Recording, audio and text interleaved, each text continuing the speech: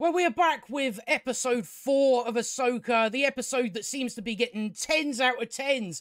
Praise to the high heavens, even by the likes of Grace Randolph, because she has such great takes when it comes to media. As she says, Ahsoka episode 4 finally reaches Game of Thrones levels, which is funny, because I'm actually rewatching Game of Thrones at the moment, so I can safely confirm that no, it fucking isn't.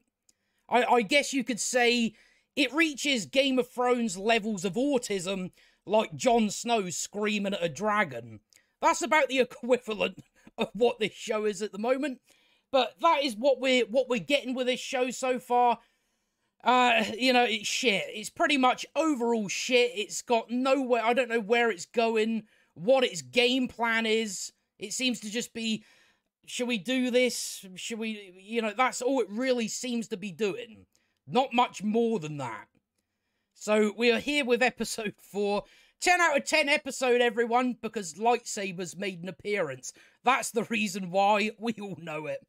So previously, where we left off, we had that very incredibly shit space battle. One of the most terrible space battles I think we've ever seen. Just nothing makes any sense. Nobody follows any logic.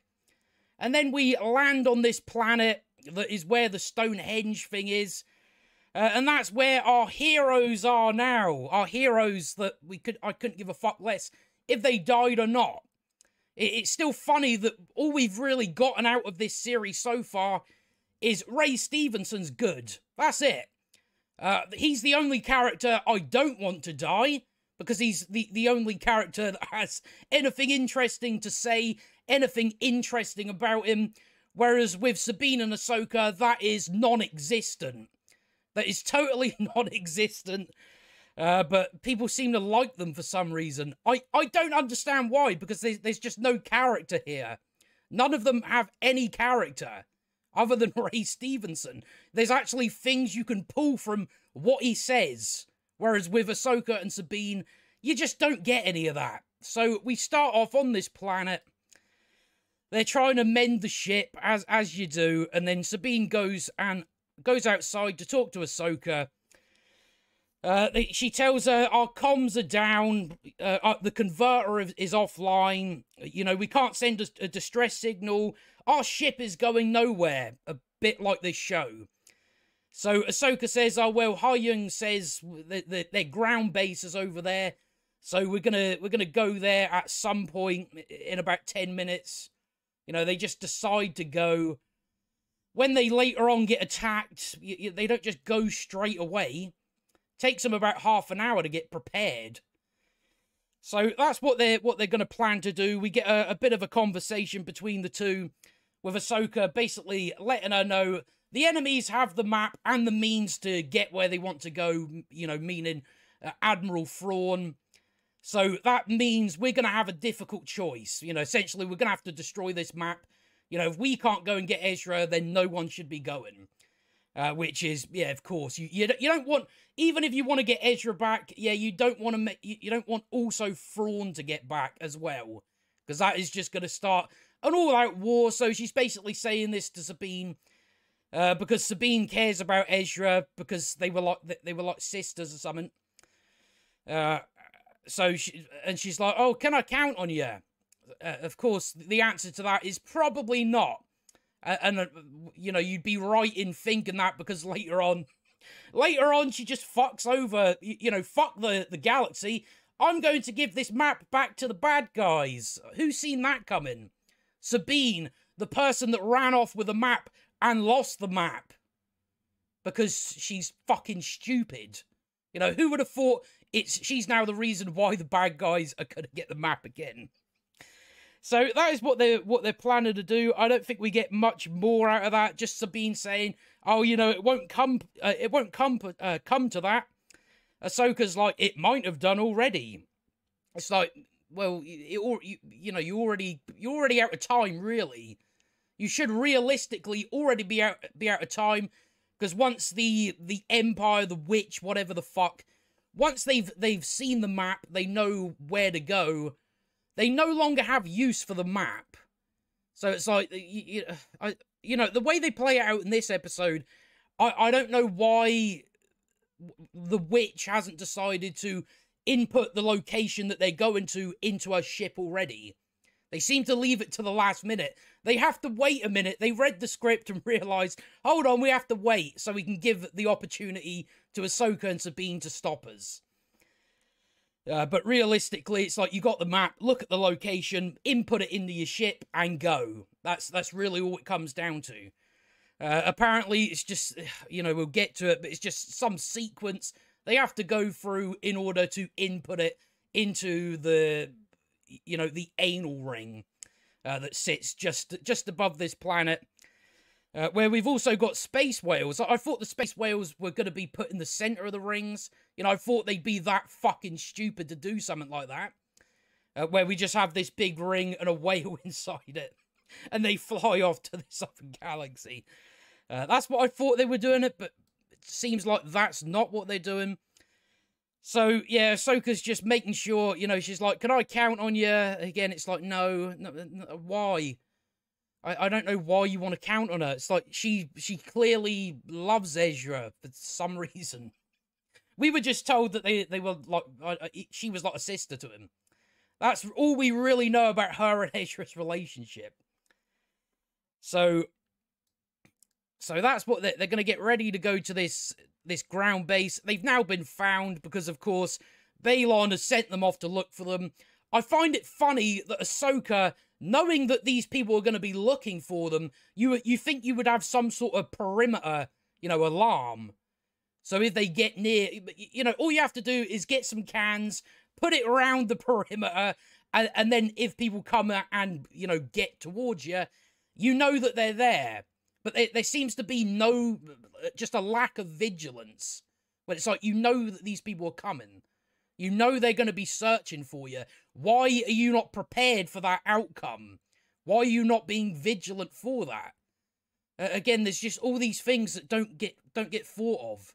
And it's just like, yeah, but surely you could consider that. But no, so they've now been found. Yeah, you know, again, there's no like worry, like, shit, we better get this shit fixed before they come and get us. There's just no concern about anything. And that some of that comes from the performance, parts of it come from the writing. There's just no worry. Very similar to the shit space battle we got in the previous episode, where there's nothing, they're not concerned. When it's like you got all these ships coming after you, shooting at you, it's like a very dangerous situation, and they just don't seem to comprehend it. So it's just none of it really fucking makes any sense, does it really? So yeah, they come back, they tell Balon, right, we found them, they're a few clicks out, so we're gonna go and get them. He sends them off. So we're getting close to our lightsaber fights. That's why it's getting praised. We all know it. That's the funny thing that you notice about this show, is that the people that do praise, you know, it's just fucking dog shit writing. That's what it is. But whenever you see praise about it, it's just very superficial things. It's like, oh, well, that was cool. You know, the things that get praised have nothing of substance within them. There's just nothing. So that seems to be where a lot of the praise goes, especially, you know, with anything Star Wars. So they have a conversation, you know, about some shit. Yeah, it's just Ahsoka, you know, trying to get through to her that, you know, don't fuck me over on this. We don't want Thrawn coming back. So she's just like, you know, I know you care about Ezra, because, I don't know, you're like a sister to him or something. I know you care about him, but sometimes, you know, we have to do the right thing, even if it, you know, it's personally not what we want to do. So that's essentially what they're going for there. Sabine is somehow like, you really believe that? Well, yeah, most people believe that. You know, do the right thing. Even, you know, that's called being a hero. You know, I don't know why you have to ask someone, you really believe? Well, yeah. I mean, she's a Jedi. She does things to help people. So, of course, she believes that, yeah, you have to sacrifice certain things in order to stop certain evil coming back. Again, I don't know. Every time it's like, so we're supposed to believe that Sabine and Ahsoka have already done something, you know, in the aspect of training, you know, before the events of this show. You know, it doesn't happen in the you know, it doesn't happen in the Rebels, from what I understand. But here it's like, right, you've already trained her somewhat as an apprentice before this show. But they always act like, oh no, this is the first time we've ever met. You know, I have to explain these very easy to understand concepts to you, when it's like, I've already done certain training with you, so I should have already taught you this.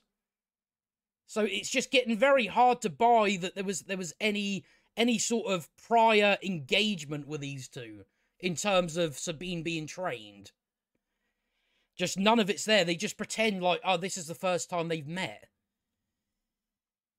So while they're having that conversation, Young, you know, fixes the ship, and then that's when all the robots and that come.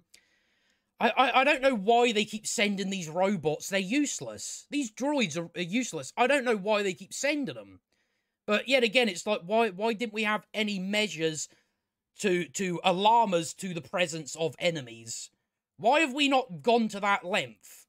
Or at the very least, kept an eye out? You know, if you were actually keeping an eye on the woodland area, you would see them moving about the trees, and then you could prepare properly for them. They wouldn't be able to get you by surprise. But no, they haven't thought about that. They've just been completely not realising the situation they're in. They're in the ship talking fucking nonsense. So we get a robot fight, and then all the other robots come. They then realise, oh shit, there's enemies here. We could have prepared for this, but we chose not to. So it's just, you know, who the fuck gives a shit? Of course, Sabine, they do the same shit. Fucking Mandalorians. I hate Mandalorians. Just everything about them. You know, again, it's like, you have enemies, they always shoot at the armor. There's never an attempt to try and get them in the weak parts. You know, in the parts that aren't armored. So, of course, she gets hit multiple times, perfectly fine. Which I do find strange for a droid. That a droid doesn't have somewhat of a precision aiming. You know, they know where the weak points are, instead of just shooting at the armor. It's like, that's not going to do nothing, is it? So they beat them, you know, as you would expect. Ahsoka just tells Young to, contact the Green Karen. Contact her. Tell her where we are. You know, he's got to get the comms fixed first, so she's just like, focus on that, and then contact her for help. So, you know, we'll soon get to that. So they run off, and we then go back to Green Karen. She's still a sanctimonious cow. That's really what I'm getting off her. And a terrible mother, I might add. We'll soon talk about that. So she's just already going off to catch up with Ahsoka and Sabine. This guy comes out, says, you can't leave without authorization, but because she's a Karen, she's just like, I can do what the fuck I want. So she's still doing that. She's just like, watch me. Such an arsehole. Really is. I don't know. I don't know why the people making these shows don't consider any of this. Like, is this person coming across as unlikable? There's just no thought process there. There's nothing likable about this green bitch. There's nothing there. So then her son says, so what she's doing is, she's going to... So it's exactly the same problem we have with the Mandalorian, is you have Mando that takes a baby into dangerous situations. So she's about to take her 10-year-old son into a dangerous situation. She almost gets him killed in this episode because she's a fucking terrible parent. Honestly. But that's what they do. It's like, yeah, I'm going to take my 10-year-old son here into a dangerous, high-stakes situation. What are you doing? What exactly are you doing? Again, no thought put into it. It's just like, well, she's got to take her son, isn't she? Yeah, but most people wouldn't take their young son into a dangerous situation. You wouldn't take your young son into a gorilla cage, for instance, would you? You wouldn't do something like that. So why would you do it here? Why is it any different here? So they're all flying off. Look, that guy makes an appearance. I still don't know what the point this guy serves to any of Star Wars. He's just there in every series. He makes a cameo. It's like, who the fuck is he? Why does he show up in every show except Andor? I believe, yeah, I don't think it was in Andor. Honestly, watch Andor. It's better than this shit. Much, much better. So they're starting to prepare for... They've got to calculate the hyperspace coordinates. I don't know why they haven't done this already. You know, unless it was they just had to wait till the final hyperdrive was in there.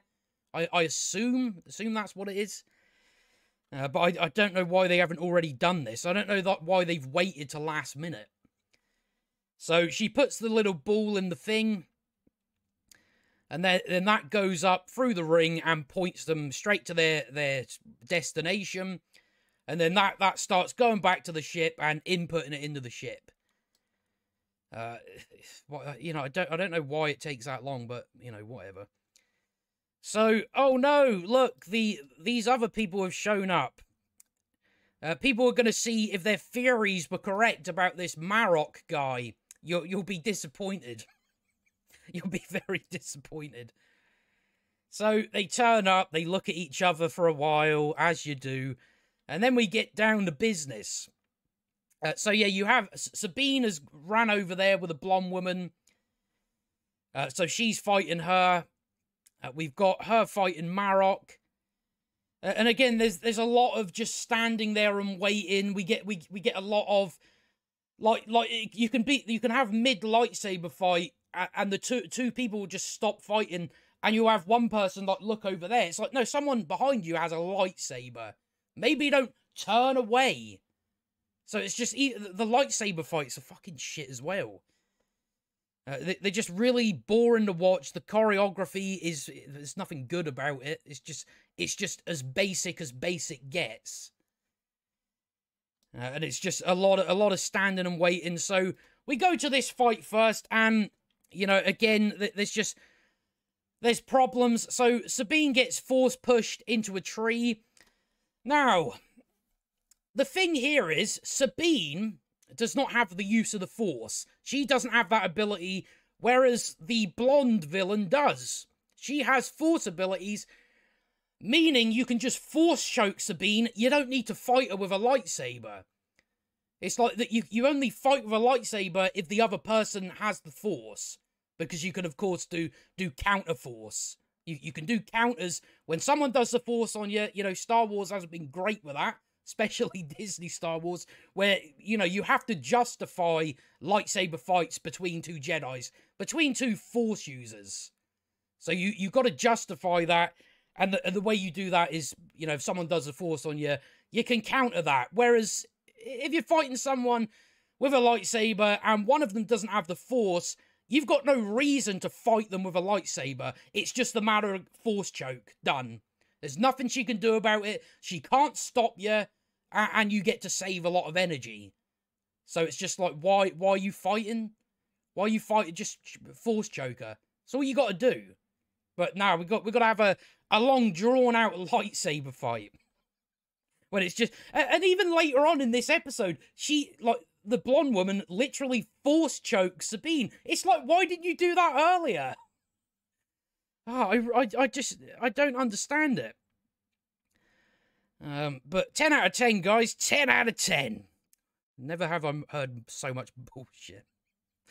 So that fight goes on for a while. Just Force choker, you stupid idiot. Just Force choker. So Marok gets killed.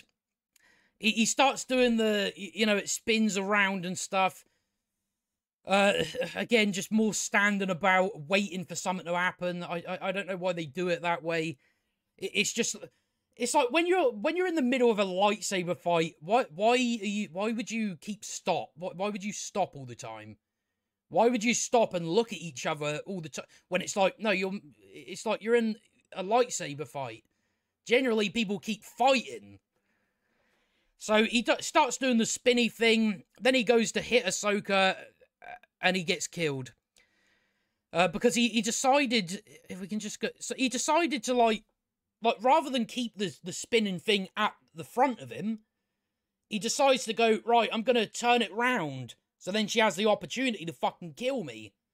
I'm like, I don't know what his goal was there.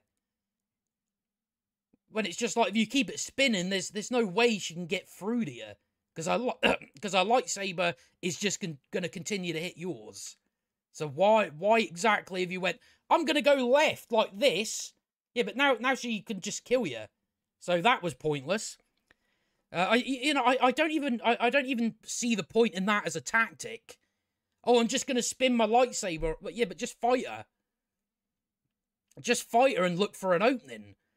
Don't spin your lightsaber around and then just like wait. I don't see the point in that tactic. It's just useless. So he's dead, and he turns out to be... Do you know what he turns out to be? Green dust. That's it. It's just some green dust. And people have spent, the past couple of weeks theorizing on who this Marok could be. Could it be Ezra? Could it be, I don't know, what is it, someone called Starkiller? Could it be all these people? Personally, I thought it was going to be Dave Filoni in his cowboy hat. I'm surprised we haven't seen him this season yet.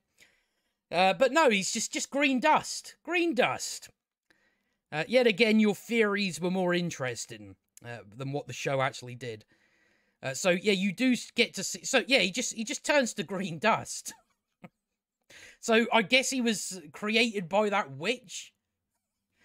Again, just nothing. It's like, oh, people spent all this time going, oh, who could it be? Who could it be? Oh, it's some green dust. Fucking hell. So that stops. They both stop and stare at this. You're in the middle of a lightsaber fight. Why are you stopping to look? I get that it's a bit strange. You're like, oh, he was just green smoke all along. But they just stop. And like they stop fighting for a while. Like, they just stand there looking. None of them are continuing to fight, even though they're in the middle of a lightsaber duel. And it's just, again, you have this character looking over there. But it's like, no, there's someone with a lightsaber here. You maybe don't want to look away from them.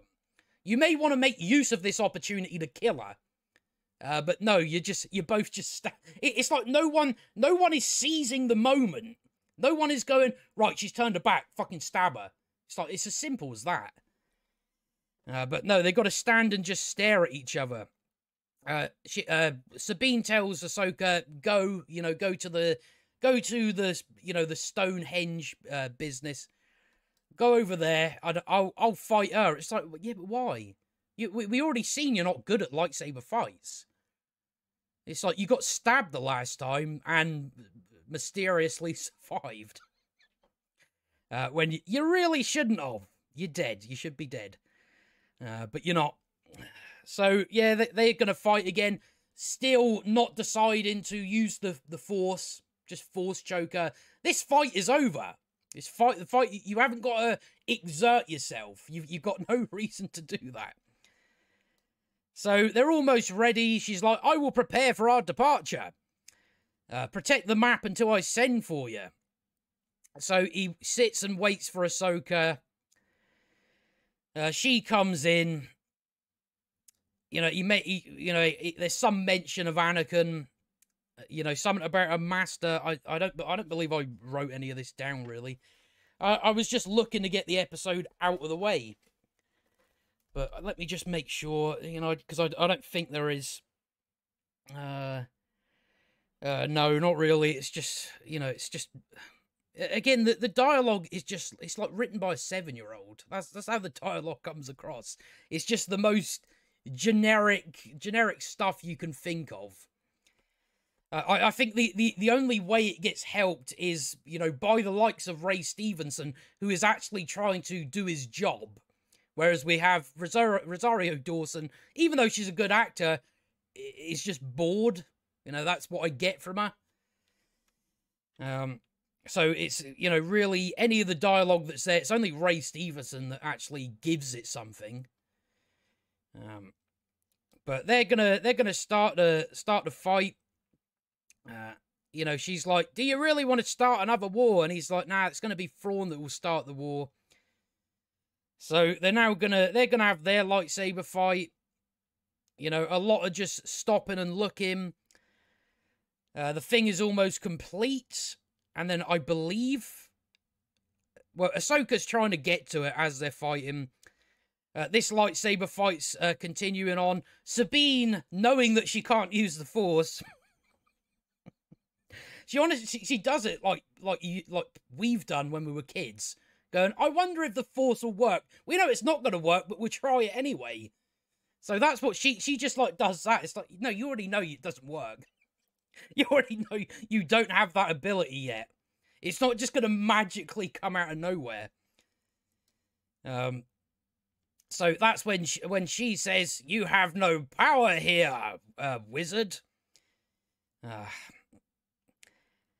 So Ahsoka finally gets a hold of this thing, and then it starts burning her hand, and she like continues holding on to it. And then she drops it, and then she sees. I don't know, the blonde woman runs off. I think she runs off. They continue to fight. She gets there, and then Ahsoka's like, Sabine. You know, she thinks, oh, well, if she's here, that means Sabine's dead. You know, I don't know why you left Sabine with her anyway, if you know, thought that. So, Ray Stevenson tells her, get the map. But, oh, no. He doesn't think to, right, while Ahsoka's standing here doing nothing, what I'll do is I'll kill her. No, he lets her stop this woman from getting to the map and putting it back in this. He literally watches Ahsoka do this. It's like, oh, well, what are you doing? Well, why didn't you just get her? It's like she's weakened. Ahsoka is at the moment weakened because, you know, this bull has done something to her. You know, it's made her, I don't know, it's just made her weaker. So it's like, you know, don't watch her use the Force and stop this woman from putting the thing back in. You know, get her before she does it. But no. So it's just the lightsaber fights are there's just constantly a lot of stopping and starting, or like not realizing the opportunities that you have. So yeah, he let Ahsoka do that. Good job. So he's like, it didn't need to come to this. And then Sabine turns up, she grabs the ball, and she's like, step away from her, or I'll shoot it. So Ray Stevenson, where are we? Yeah, he knocks Ahsoka off the ledge. Of course, she's going to be fine. You know, again, you know, I forgot to mention that just lightsaber fights in this show, moving forward from the first episode, don't mean anything. There's no stakes, because you can just survive it anyway. So I'm not worried about Ahsoka. She's still going to be alive. Of course she is. So yeah, like Ray Stevenson's, oh, you should do as your master says and destroy it. And then he kind of realizes that she's not going to do it because of Ezra. So he's like, you know, give me the ball and I'll take you there. You know, we have a common goal. We want to get up there. You want to get up there. So, you know, I'll take you with me. You know, you can come with me willingly. I'll make sure no one hurts you. You know, so he's going out of his way to get this ball back. And, you know, he proves to be a man of his word. You know, again, there's more depth to this guy. There is more going on there just within the things that he says. You know, parts of it I'm forgetting at the moment. But, you know, most things he says, it's like, you know, there's something intriguing there. He's actually got, you know, reasons to do things. So he's like, come with me. And then, yeah, she gives him the ball. You know, remember Ahsoka said, can I count on you? Remember I said, no, you can't. And now look where we are. So he puts it back in the thing, and then that gets she wakes back up and then Force chokes her. You could have done that. You could have done that multiple times, but you went through a 15-minute fight when you could have just done that. Literally no reason to fight with a lightsaber, but whatever. So they finally got their coordinates. And then, yeah, that's when Hera shows up with her 10-year-old son. Great job. Great mothering going on here. And that's when they come to the anal piece that flies up in the sky. They're taking them up there. So they land up there with Sabine. And like, so our, not rebels, but our New Republic guys are in their path. The New Republic guys, they realize that this ship is about to hyper jump, and they just sit right in front of it. And it, like, when it actually goes into hyperspace, it, knocks these ships about. A load of the X-Wings, they crash into each other. She's killed her own men because she didn't think, shit, it's going to hyper jump, get out of the way. So there's a load of people dead. She could have killed her son also, because she decided to take him on a dangerous mission. So the ring is gone. The anal piece has left this galaxy. The robot realizes, where is everybody? We then go down the shore, and Ahsoka is still alive, apparently. Or she's in the, Worlds Between Worlds, or something like that. And then Anakin appears. And then he says, what does he say? I honestly just did not give a shit about this. Yeah, he just says, I didn't expect to see you so soon. And then it's Anakin Skywalker. And the episode ends. They ended it there because that's the only way they could get you to watch the next episode. Dango Anakin in front of them again. Even though we already got that in Kenobi, and that was abysmal. So that's the entirety of episode 4. The majority of it was spent on lightsaber fights, which is the reason why it's getting praise, is just because of that. When it's just like, even the lightsaber fights, there's just nothing really, there's nothing there. It's like the stakes are already gone. You got someone who does have the Force fighting with someone who doesn't, and doesn't just instantly decide to Force choke them. Again, it's just very similar to the space battle. There's just no logic being used by any of the characters. So it just leaves you with, again, it's just like, yeah, you're doing nothing. I don't care about this because none of it has any meaning.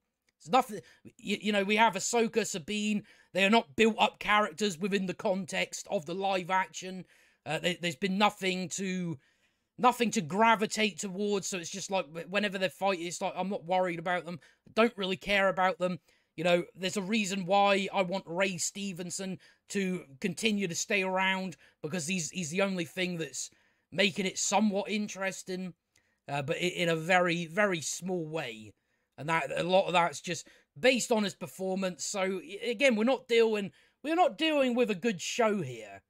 It's really fucking mediocre. But 10 out of 10, guys. I'm going to give it a 10 out of 10 because we had some action. We had some action with very little substance in it. Just nothing. Just a complete nothing burger. But that impresses some people, I guess. But, whatever. But that's episode 4. I don't think I've got much else to add to this episode.